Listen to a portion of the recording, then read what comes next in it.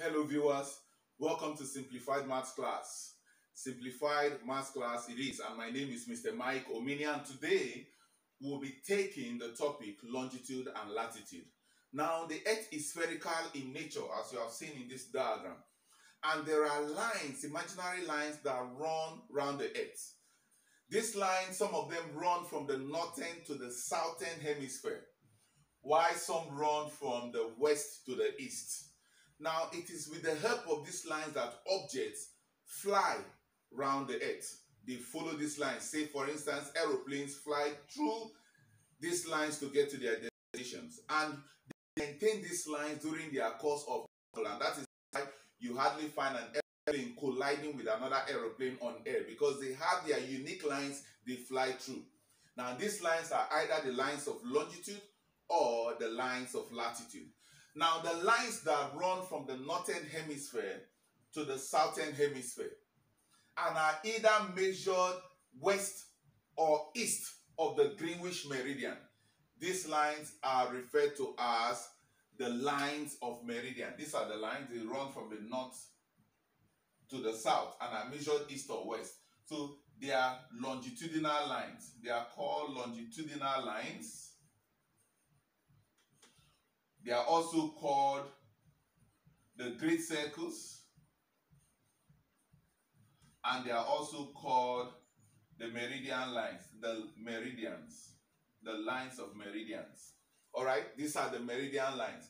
These lines run from the northern to the southern hemisphere. That's how they run, and they are measured east or west. So you either have them as 30 degrees east or maybe 40 degrees west, and so they are measured east or west of the Greenwich meridian. Now we also have these other lines that run from the east to the west, right, but are measured either north or south of the equator. These lines are referred to as the lines of longitude. These are the lines we are talking about, these ones here. So these lines are referred to as the latitudinal lines. They are also referred to as the small circles, all right, or parallels of latitude. Parallels of latitude. This one is meridians of longitude. All right, please take note of that. So with the help of these lines, we fly around the world. All right, now so we are going to be finding the distances between two or more towns along the great circles or along the small circles. All right, but please take note, the equator is always 0 degrees, and the equator is the only parallels of latitude that is referred to as the great circle. Now remember, parallels of latitude run this way and they are small circles, but the one that passes through the center, which is the equator, is also referred to as a great circle. But because of course when you take an orange and bisect it at the center, it gives you a great circle. So they are referred to as the great circles. All right, so without waste of time, we'll be going straight to computation of distances along the great circles. So how do we find the distances along the great circles? That's what we want to go into. So the great circles. All right. Now, the distance between two or more towns, or the distance between two towns,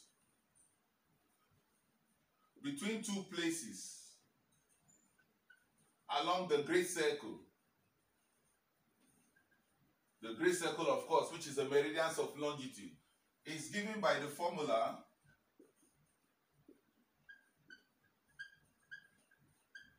the distance between town, let's say P to Q, will be equals to theta all over 360 times 2 pi a big R. Please take note of that. Where theta is the difference in latitude. Theta is the difference in latitude. And of course, we all know pi. Pi has a value which is 22/7 or 3.142. It's constant. And then we have the big R, which is the radius of the earth. It is approximately 6,400 kilometers. That's the radius of the Earth. All right, so we are going to take a sample problem where we are going to find the distance between two places on the surface of the Earth. So let's take that. Let's take an example.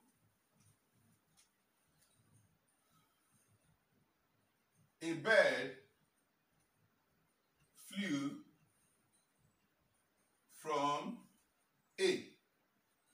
All right, and A is found on longitude 30 degrees east and let's say latitude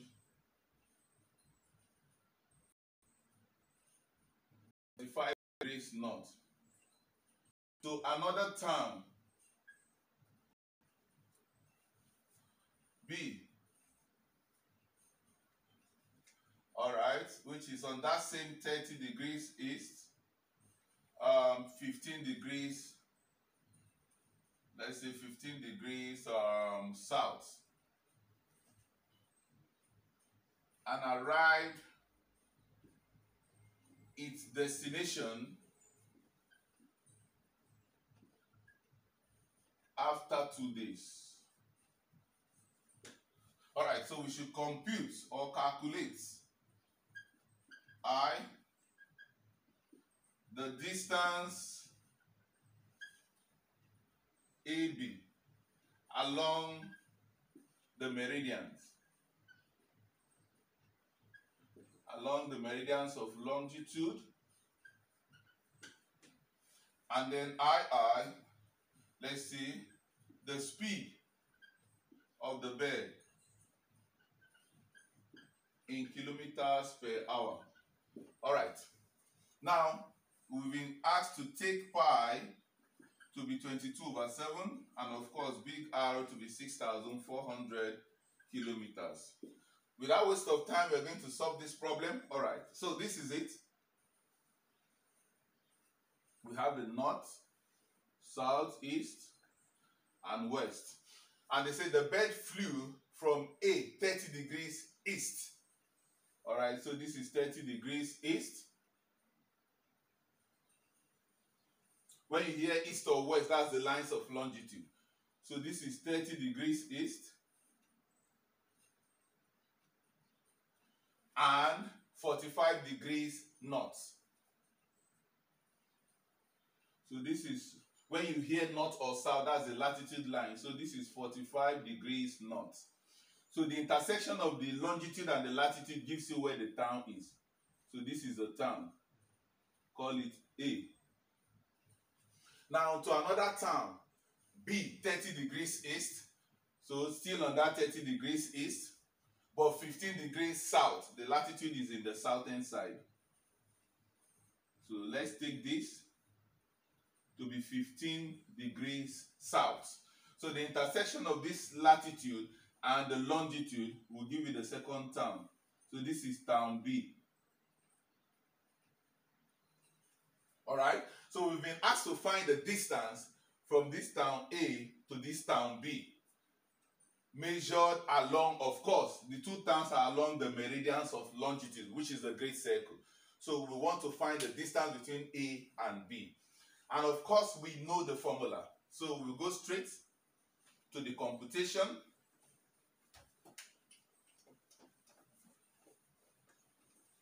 All right, so the distance from A to B, of course, is theta all over 360 times 2 pi a big R. Okay, now the theta is a difference in latitude. Theta is difference in latitude. Now remember that they are both on the same longitude of 30 degrees east, but there are differences in latitude. Is a 45 degrees north, which is 45 degrees north, and the other one is 15 degrees south. That's where they are lying on different places. All right, so when we see north and south, on like poles, they attract. But if it was 45 degrees north and then 15 degrees north, they are now like poles, they repel, so we would have used minus. So when we have north and south, we add. But if you have north, we subtract. If you have south-south, we subtract. Take note of that. So since they are on like poles, south and north, they attract. It becomes positive. So our theta now will be 45 plus 15, which is 60 degrees. So we apply that in the formula. So we are going to have theta, which is 60 degrees, all over 360 times 2 times pi. Of course, 22 over 7. It was given, and then times the radius of the earth, which is 6,400 kilometers. All right, so we are going to multiply all this. So we have 60 times 2 times 22. 60 times 2 times 22 times 6,400. So we are going to have 1,689,6,000. All right. So divided by 360 times 7 will give us 2,520. So we are going to divide by 2,520. So we are going to have 6,704. 6,704.76 kilometers. So it therefore means that the distance from A to B is this in kilometers. We have computed the distance. That was the I part. And then the I, they say we should compute the speed of the bird. The speed of that bird, speed is the rate of change of distance moved with time. So when we divide the distance by the time, it means we are calculating the speed. So the distance has been computed to be 6,704.76. We want to divide by the time. The time was given 2 days. They say 2 days. Now, to convert 2 days to hours, how many hours makes a day? 24 hours. So we multiply the 2 by 24 to convert it to hours, because we're given 2 days and every day has 24 hours. So 2 times 24 will give us hours, because our speed is in kilometers per hours. So we have 6,704.76 divided by 2 times 24 is 48. So let's divide that by 48. So we'll have 139.7. So we are going to have 139.7 kilometers per hour. So this is the speed of that bird. The speed of that bird is 139.7 kilometers per hour. It means that the bird covers 139.7 kilometers every hour. It's that simple. All right, so without waste of time, this is how we compute distances along the great circles. All right, so we'll go straight to distances along the small circles. After that, then we'll know how to compute the total length of journey when you're given a question that combines both. So that is for great circles. The only difference here is sometimes you'll be given questions where you have not or not. So you subtract. That's just the difference. But if it is north, south, for their difference in latitude, you add. It's as simple as that. All right, so we'll take the second one, distances along the small circles. Distances along the small circles.